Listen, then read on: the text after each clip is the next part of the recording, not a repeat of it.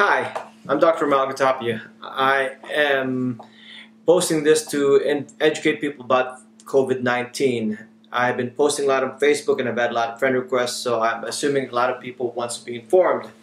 I've also been doing in-service at my nursing home, so I figured if I could just make a video, it'll be easier for everybody. So let me give you some background. COVID-19 is basically coronavirus. The key thing about you need to know is it is a virus. That means if you get sick from it, there is no antibiotic we can give you as a doctor to make you feel better. It is a easily transmissible virus. That means it spreads easily. You can either get it as an airborne pathogen or a surface pathogen. That means if you can get it by air transmission or by surface transmission. If someone coughs or breathes on you and someone has the virus, you can get it that way. The other way you can get it is by surface. The important thing you need to know about the surface is it can sit on surfaces for a certain period of time. If someone coughs in their hands and touches the surface, that surface is infected.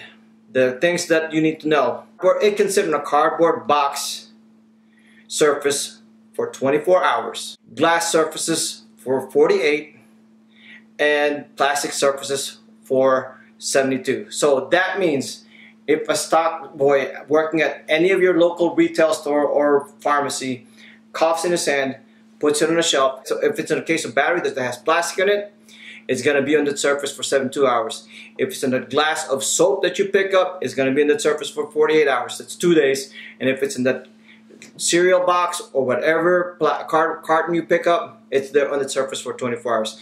Thus, that's how it spreads. In addition to that, over 50% of the people who catch it are asymptomatic. That means they don't have a runny nose, sore throat, cough. I know they tell you that anyone over 100.5 and fever can be tested. However, there are other people who don't have symptoms that are infected. Now let's get to the numbers. What is important to know about the numbers? The simplest way to explain it is the number of people infected doubles every 4 days. If you have one patient on day 0, on day 4, that one person will infect 2 people, so now you have 3 people infected. On day 8, those 3 people will get 6 people infected, and now you have 9 infected. Basically, I've written a quick algorithm math equation. See how by day 24 you're at 729 infected, right? Now, if you carry that graph out, the reason that's important to know is on the right side is the number of people infected. The top number is 20,000. This is day 36 or a little over week 5. You're over 19,000 people infected. Right? The reason that's important to know is when you see the phrase flatten the curve, you see this picture. I know you've all seen that and you all try to understand what that means. I will try to explain it to you. This rapid rise is the number of people infected. That's where you see all the people that are getting sick. They go in the hospital or testing positive. See this line here? That line here?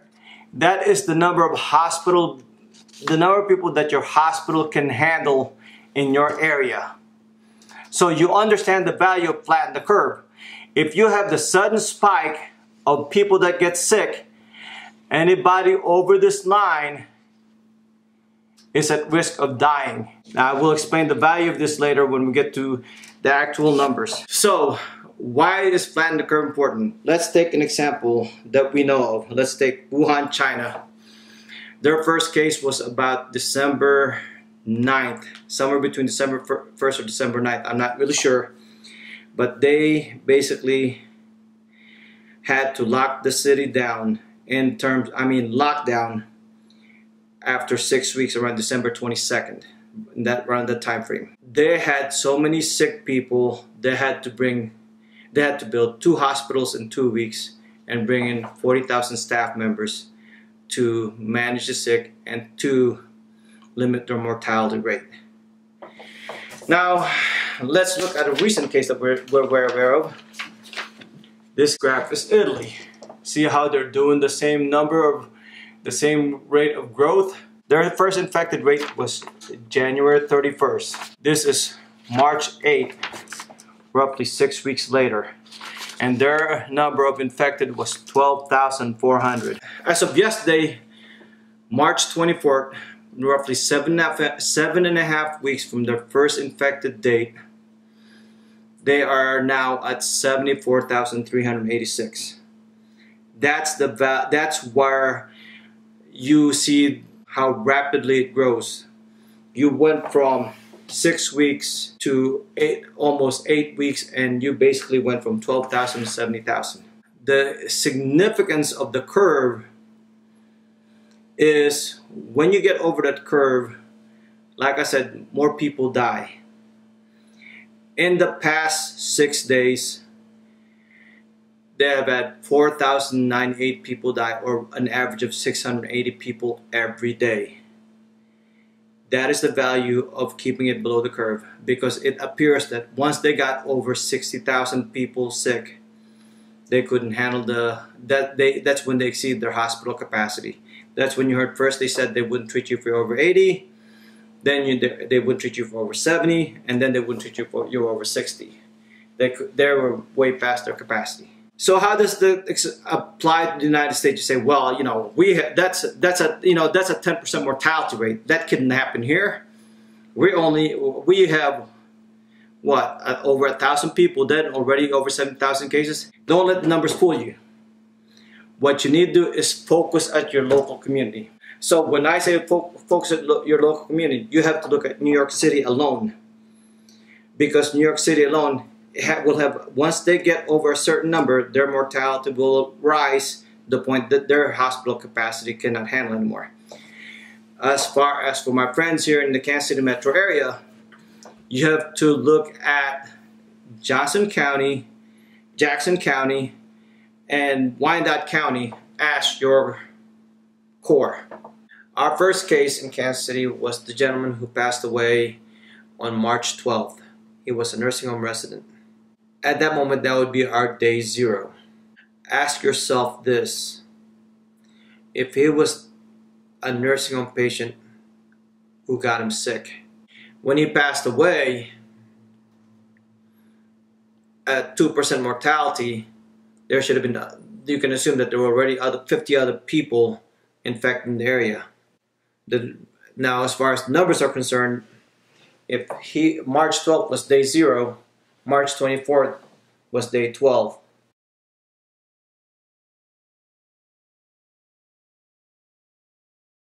So that's the 20th when we're supposed to be at 81. Mm-hmm.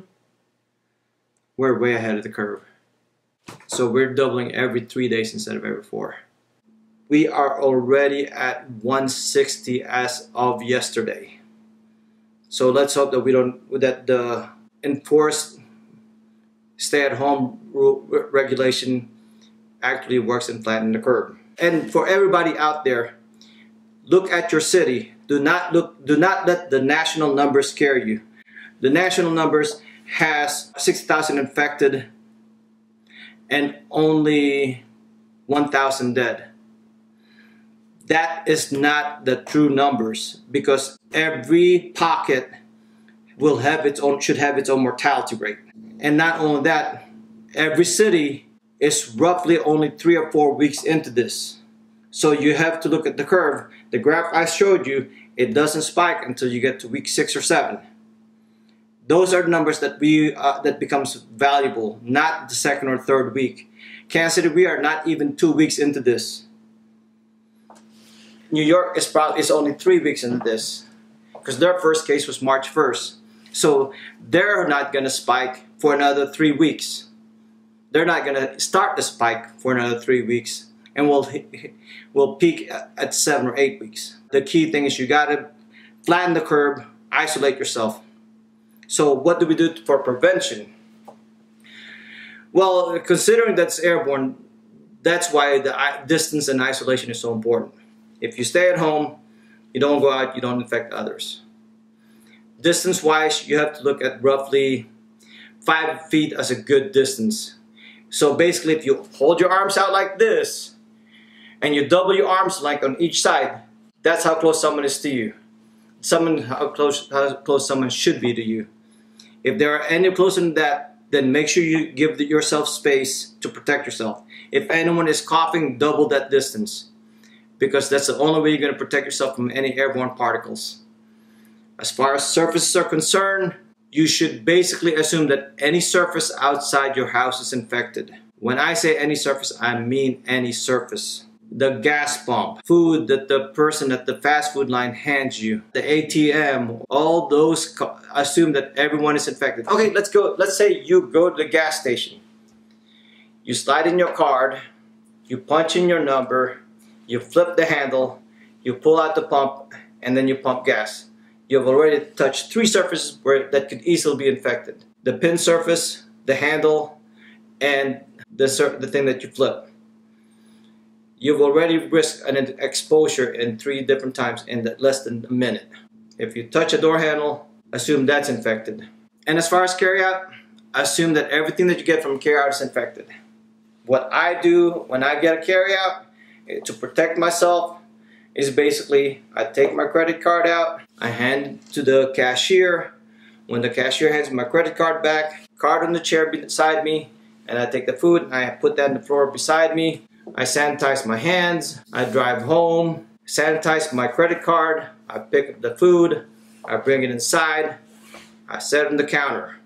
I take everything out of its box, I open all the containers up, I go wash my hands, I grab 2 plates, transfer everything from the containers into the plates, go put the containers, the plastic bags and the containers away, throw it away. I wash my hands. I spray the countertop with Windex or Lysol or whatever sanitizer I have, and then I wipe it clean. Then I eat, and after I do that, I go to my car. I take a sanitizing wipe or Windex and I spray the door handle. I spray the console, the button that starts the car, the handle that changes gear. Basically, make sure that every surface that the contaminated item could have come in contact with.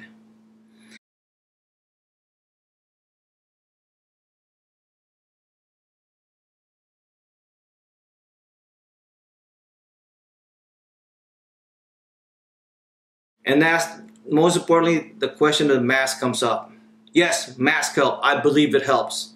All the countries that have been successful in containing this disease, the first thing they did was hand masks out to people, all of their citizens of the country. There are 2 countries that I've been watching since all this happened. One is South Korea, the other is Singapore. Neither one of them, if you had a temp of 995, you couldn't get in the country. Every resident has a mask. Everyone kept their distance when they went out. Right now, South Korea, they have a total of 9,240 cases and mortality of 131 people. That's a rate of 1.4%. Now, mind you, their first case was middle of February also. So they're 5 weeks into this. Singapore, same thing. They have 630 cases and 2 deaths. Their mortality rate is 0.3%. What they did was they identified the sick person, they isolated them away from their family, and they traced everybody else that was around them. That is the flaw in our system. That's the flaw in Italy's system, is when they quarantine them, they just send them home. So that allowed them to get everybody else at home sick, and they only tested those who were symptomatic. We are testing even less than that. We're only testing the ones who come to the hospital. I have 600 nursing home patients. I go to 10 different nursing homes and I can't get a single test in any of my nursing homes. Well, they could, but the guidelines are so strict that basically nobody gets tested. The masks are important if you work in a nursing home, not to protect you yourself, but protect the residents. The residents haven't gone anywhere. They're not going anywhere. If they get it, somebody brings it in them. I would love for my staff to wear masks, but I know there's a shortage, because when my staff members care for those residents, they are basically leaning over them, bathing them, changing them. That's an immediate exposure. If you could sew them, wear them out in public, protect yourself. Thank you.